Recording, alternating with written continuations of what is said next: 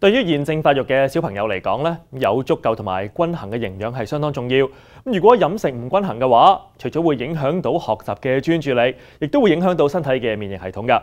咁隨住9月份開學，家長可以準備啲乜嘢又健康又簡單嘅午餐，又或者係零食去俾小朋友呢？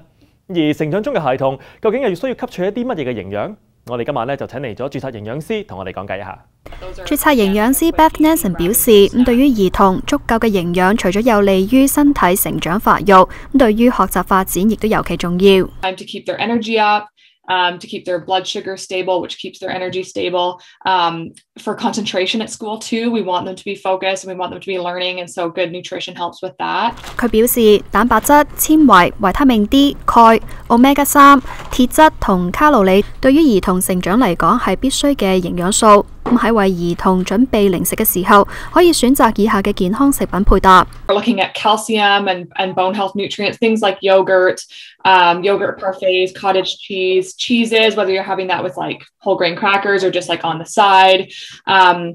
And then when we look at our protein and our fiber, we can look at things like our fruits, our veggies.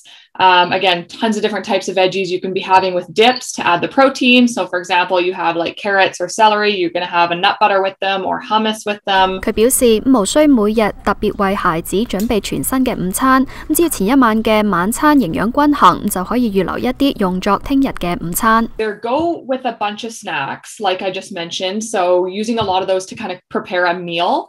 Or going with leftovers. So you're having a good combination of proteins, fiber, like our fruits and veggies, probably veggies at dinner, and some sort of like high fiber carbohydrate. 而對於比較挑食嘅兒童 ，Nelson 就建議可以讓兒童參與準備午餐同零食嘅過程，喺不同嘅健康食品中，讓佢哋自由選擇，能夠增進進食嘅慾望。